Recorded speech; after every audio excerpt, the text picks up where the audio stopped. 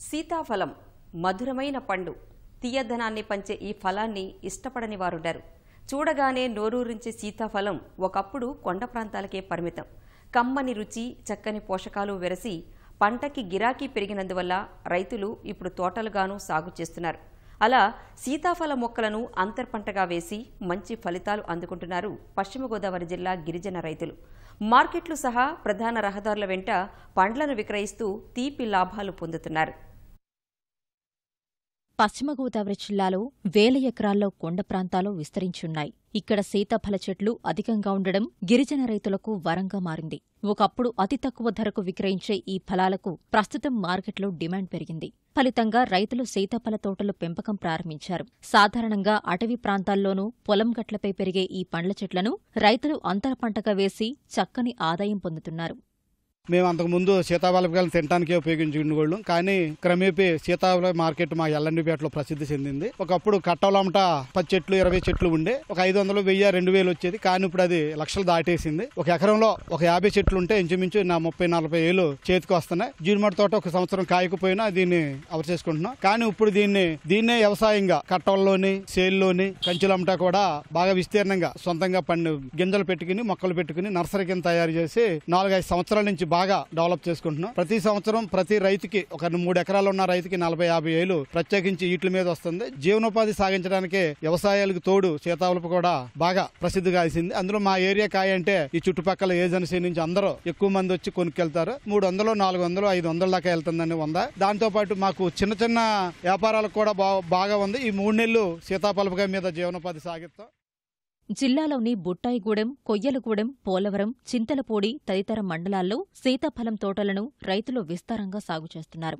జీడి మామిడి, ఇతర పండ్ల తోటల మధ్య వీటిని పెంచుతున్నారు. 3-4 ఎకరాల జీడి మామిడి తోటల్లో ఒక్క సీతాఫలం పంట నుంచే ₹1,00,000 వరకు ఆదాయం వస్తోందని రైతులు సంతోషంగా చెబుతున్నారు.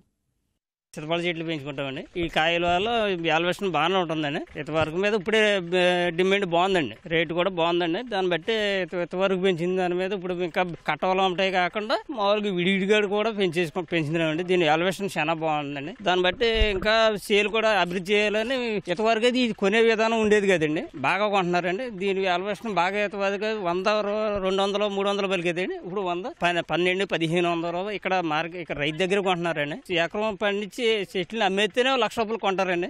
జీడిమాడి తోట, మామిడి తోట ఇట్లో చెట్టుకి పక్కన పెంచుతున్నామండి. మామూలుగా దాని ప్రత్యేకంగా సీతాఫల కట్టవలే వేస్తున్నామండి. సీతాఫలం తోటలు పెంచుతున్న రైతులంతా ఎక్కువగా చిన్న, సన్నకారు రైతులే. మిగతా పంటలకు అందించినట్లే ఎరువులు, ఇతర సస్యరక్షణ చర్యలు చేపట్టడం వల్ల కాయలు నాణ్యతతో పాటు పెద్ద సైజులో వస్తున్నాయని రైతులు చెబుతున్నారు. వ్యాపారులు నేరుగా తోట దగ్గరికే వచ్చే కొనుగోలు చేస్తున్నారని హర్షం వ్యక్తం చేస్తున్నారు. బాగా ఇది అపలాండ్ ఏరియా, పల్లాలు గట్ట లేవండి. వాటర్ బోర్లు గట్ట ఏమీ లేవు. జీడి తోటలు ఉన్నాయి. జీడి తోటల చుట్టూ ఈ సీతాఫలాలు వేసి లోగడైతే అసలు ఎవరు ఈ సీతాఫలకాయ జోలికి వచ్చేవారు కాదు. ఈ 5-6 సంవత్సరాలు ఇది ప్రాజెక్ట్ కట్టిన తర్వాత రూట్ ఇలా పట్టడం వల్ల సేల్ లోన్ ఉంటాం. ఇక్కడ తెచ్చి మార్కెట్ గా ఏర్పాటు చేసుకోవటం. ప్రతి ఒక్కరు అటు ఇటు వెళ్ళే ప్యాసింజర్ గానీ ఊళ్ళో వాళ్ళు గానీ కావాల్సిన వాళ్ళు బయటకు కొంటున్నారు. ఇది వరకే కట్టల్లో ఉండే. ఇప్పుడు మాకు కూడా గవర్నమెంట్ ఏమైనా మొక్కలు నర్సరీ ద్వారా పెంచి సప్లై చేస్తే మేము విడిశాలలో కూడా ఎకరాల కొంత వేసుకుంటామండి. రైతుగా కట్టలోది ఇంచుమించు 40-50 ఏళ్ళు వస్తుందండి. ఒక సంవత్సరం జీడి తోట కాయకపోయినా ఇది కవర్ చేస్తుంది. ఈ సీజన్ అంటే 3 నెలలే ఉంటుందండి. 3 నెలల తర్వాత మళ్ళీ జీడి తోటలో మొక్కలు వస్తాయి. చాలా బాగా ఉంది. నర్సరీల ద్వారా మొక్కలు చెప్తే చాలా కూడా పెంచుకుంటాం. జీమాడి తోట ఉందండి. పక్కన కట్టవలు ఉంటాయి కదా, దాంట్లో ఏముంటే ఇలా తెచ్చుకుని అమ్ముకుంటామండి. ఆదాయం అంటే సంవత్సరానికి ఒక 20,000 వస్తాయి. పెంచుదాం, ప్రత్యేకంగా పెంచుతామండి.